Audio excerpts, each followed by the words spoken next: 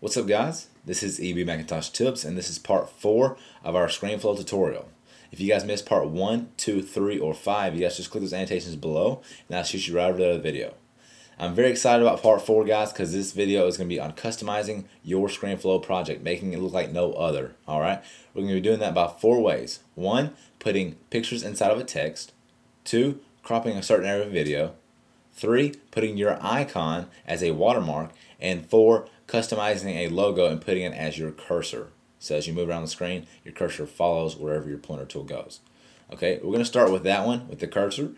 So what you're going to do is you're going to go up to the video properties, and I'm going to go to the screen recording properties and press add screen recording action.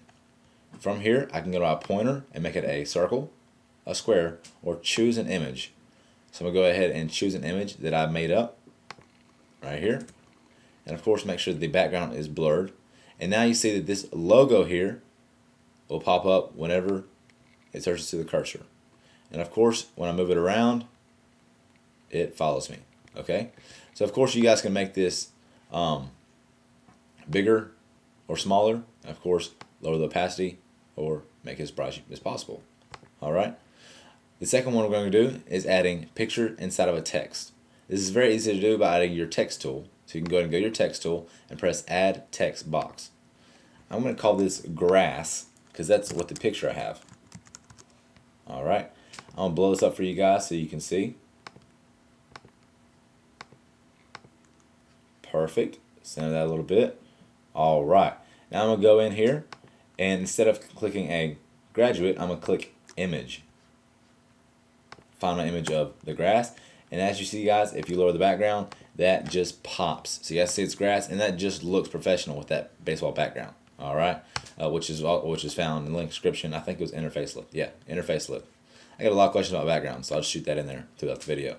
Okay, so that's how to add a picture within text. Okay, the next thing we're going to go over before we go over cropping a certain area of your video is going over how to add a watermark in your video, which makes this more look professional and also custom. Okay.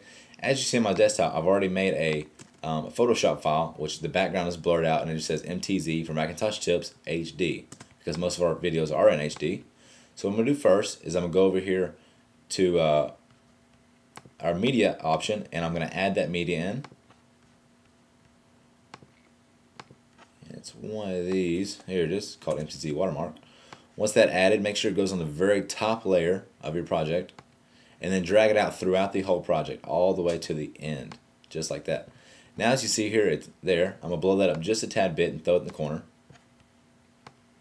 And then from now, I can go in and lower the opacity to make it a little blurred out, or I can bring it all the way up. I'm going to lower that down just a little bit so it kind of fades, it's not too distracting to the video. So guys, that looks very professional and very custom. The last thing I'm going to show you guys is how to crop a certain part of your video. As you guys look in the bottom left, right above the timeline, you guys can see it says to resize the canvas area.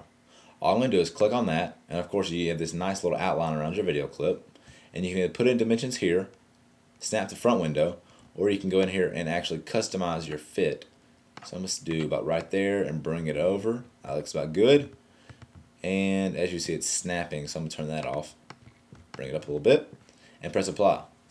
Now, throughout my whole video, it'll be on that one section. So say I have something private or personal that I don't want everybody seeing online on my desktop, I can just crop a certain area, just like that, guys. So it's very nice. Those are 4 features to make your ScreenFlow tutorial very personal and also custom. Hope you guys enjoyed. Make sure you close the annotations down below for the following videos 1, 2, 3, and 5.